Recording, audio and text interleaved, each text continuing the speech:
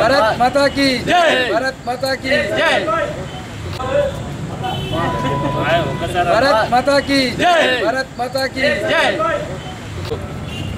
BJP రాష్ట్ర అధ్యక్షులు doctor Laxman గారు తలపెట్టిన ప్రగతి భవన్ ముట్టడికి వెళ్తున్న బీజేవైఎం మరియు బీజేపీ కార్యకర్తల్ని రాత్రి అరెస్టు చేసి పోలీస్ స్టేషన్లో ఉంచడం జరిగింది.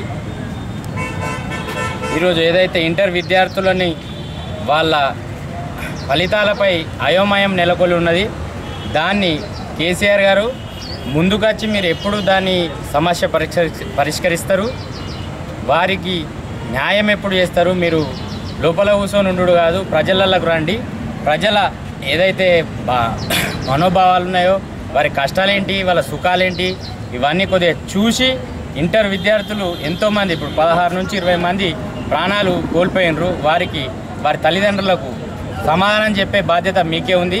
కాబట్టి మీరు బయటకు వచ్చి సమాధానం చెప్పుర్రి. మీరు ఎన్ని రోజులైతే ఈ అరెస్టులు అక్రమ అరెస్టులు చేస్తారో అంత మాత్రాన ఈ బీజేవైఎం కానీ బీజేపీ కానీ మా స్టేట్ పార్టీ పిలుపు ఇచ్చినా ఇవ్వకున్నా మా అందరం ఒక్కటై రాష్ట్రాన్ని ప్రగతి భవన్ని ముట్టడించి నీకు బుద్ధి చెప్పేదాకా ధర్నాలు చేస్తాం. నువ్వు ఖచ్చితంగా సమాధానం చెప్పి తీరాల్సిందే కేసీఆర్ గారు. దీని గురించి కొద్దిగా మీరు ఆలోచించాల్సిన అవసరం ఉన్నది అని మేము బీజేవైఎం ఆధ్వర్యంలో జగిత్యాల పట్టణ శాఖ ద్వారా మీకు విన్నపం చేసుకుంటున్నాం. మా యొక్క రాష్ట్ర అధ్యక్షుడు లక్ష్మణ్ గారు తలపెట్టినటువంటి ఏదైతే కార్యక్రమం ఉందో, ఏదైతే ప్రగతి భవన్ ముట్టడి కార్యక్రమం ఉందో దానికి దగ్గర ఉన్నటువంటి తెలంగాణ ప్రభుత్వము భయపడి మా రాష్ట్ర నాయకుడిని అరెస్ట్ చేయడం జరిగింది. దురదృష్టమైన సంఘటన ఏంటంటే ఇంటర్ విద్యార్థులు పిట్టల్లా రాలిపోతూ ఉంటే వాళ్ళ మార్కులు తక్కువ వచ్చినాయని చెప్పని వాళ్ళు వీధిని ఎక్కుతూ ఉంటే వాళ్ళకు చేతులకు బేడి లేచి వాళ్ళ తల్లిదండ్రులకు అసలు బేడి లేచి విరోచితంగా కొట్టడం జరిగింది. చాలా దురదృష్టమైన పాలన జరుగుతుంది ఇక్కడ. మేము చెప్తున్నాం, ఇప్పటి వరకు కేసీఆర్ ముఖ్యమంత్రి ఉన్నాడు, ఆయన కానీ ఆయన కొడుకు కానీ కేటీఆర్ కానీ దాని మీద స్పందించలేరు. దానికి సంబంధించినటువంటి ఏదైతే విద్యాశాఖ మంత్రి ఉన్నారో ఆయన ఇదివరకు బర్తరఫ్ చేయలేరు. ఏదైతే సంస్థ కప్పేపిన సంస్థను కూడా ఇదివరకు దాన్ని శిక్షణ వేయలేరు.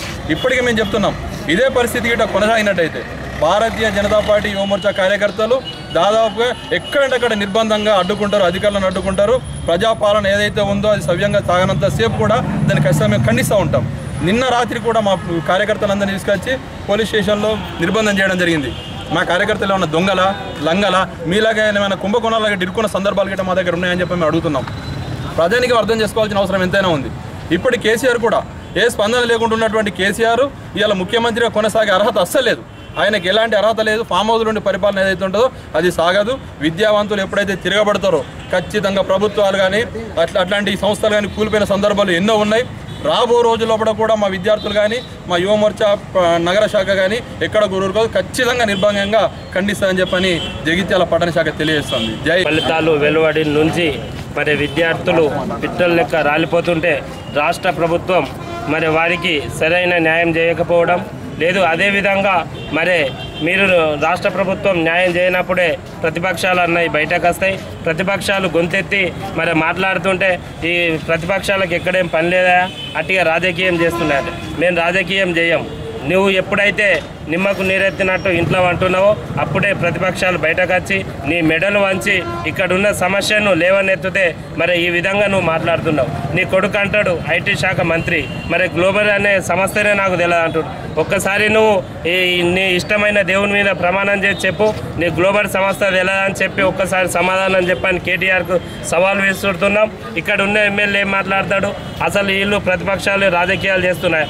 నీవు యొక్క స్థానిక ఎమ్మెల్యే ఉండి నీ నియోజకవర్గంలో ఒక విద్యార్థి అనిపోయింది, నీకు తెలియదా? నీకు ఆలోచన లేదా? మరి తప్పిదం జరిగిందని బోర్డే చెప్తుండ్రు, నీ స్త్రీ సభ కమిటీ చెప్పింది తప్పు జరిగిందని. వాళ్ళ మీద చర్యలు తీసుకునేది పోయి ఇక్కడున్న ప్రతిపక్షాలను డిమాండ్ ఒత్తిడి చేసే విధంగా అరెస్టులు చేసి మరి నిన్న రాష్ట్ర అధ్యక్షుడిని ఇష్టంగా గుంజుకపోయి అరెస్ట్ చేయడం ఎంతవరకు సమంజసమని భారతీయ జనతా పార్టీ డిమాండ్ చేస్తుంది. నీ మెడలు వంచి వచ్చే ప్రభుత్వం, మోడీ ప్రభుత్వం, నీ ఆటలు జాగవు. 23 తర్వాత ఫలితాలు వెల్లడించబోతున్నాయి. అందుకే ముందస్తుగా నువ్వు ఇక్కడ స్థానిక ఎలక్షన్లకు పోయి ఇక్కడ ఎక్కడైతే నాది ఇబ్బంది అయితే ఆ ఆలోచనతో ముందస్తు ఎన్నికలకు పోయినావు. ఇప్పటికైనా ప్రజలు ఆలోచించి నీ మెడలు వంచే విధంగా తీర్పునియాలని తెలంగాణ ప్రజానీకాన్ని కోరుతున్నాను. భారతీయ జనతా పార్టీ తలపెట్టినటువంటి ప్రగతి భవన్ ముట్టడికి నిన్న రాత్రి బీజేపీ మరియు బీజేవైఎం నాయకులను అక్రమ అరెస్టులు చేయడం జరిగింది. ఈ తెలంగాణ రాష్ట్ర సమితి తెలంగాణను ఎన్నో మంది విద్యార్థుల బలిదానంతో తెచ్చుకున్నటువంటి తెలంగాణ రాష్ట్రంలో ఇలాంటి అరాచకాలు ఇంకెన్ని చూడాల్సి వస్తాయని చెప్పి నేను తెలుస్తున్నాను. బాగులను ఎలాంటి ఆత్మహత్యలు చేసుకోవద్దు. రానున్న రోజుల్లో మోడీ ప్రభుత్వం వస్తుంది. ఈ ఇంటర్ విద్యార్థులకు ఎటువంటి అవకతవకలు జరిగాయో దానికి పూర్తి బాధ్యత తెలంగాణ రాష్ట్ర ప్రభుత్వం వహించాలని చెప్పి భారతీయ జనతా పార్టీ డిమాండ్ చేస్తూ ఈరోజు ఇదే అక్రమ అరెస్టులను మేము ఖండిస్తూ ఇలాంటి అరెస్టులకు భారతీయ జనతా పార్టీ కార్యకర్తలు భయపడరు. ఖచ్చితంగా దీనికి ఈ తెలంగాణ రాష్ట్ర ప్రభుత్వాన్ని మూల్యం చెల్లించక తప్పదని చెప్పి మేము డిమాండ్ చేస్తున్నాం. ఇందులో డాక్టర్ లక్ష్మణ్ గారు చేస్తున్నటువంటి నిరదీక్షను భగ్నం చేసి ప్రజాస్వామ్యాన్ని కూని చేసేటువంటి పరిస్థితి తెలంగాణలో దాపురించింది. 20 మంది విద్యార్థులు చనిపోతే కనీసం స్పందన లేని రాష్ట్ర ముఖ్యమంత్రి ఫామ్ హౌస్లో కాలక్షేపం చేస్తున్నాడు. భద్రత లేదు, చదువుకునే పిల్లలకు భద్రత లేదు అనేది తేటతెల్లమైంది. ఒక ఏజెన్సీ ద్వారా ఈ మార్కులు దిద్దే కార్యక్రమం ఏదైతుందో కేటీఆర్ అందులో పార్ట్నర్గా 50% పార్ట్నర్గా ఉన్నాడు అనేది కూడా తేటతెల్లమైంది, తెలపడం జరిగింది. కానీ ఆ సంస్థతో నాకు సంబంధం లేదని ఆయన చెప్పడం జరుగుతుంది.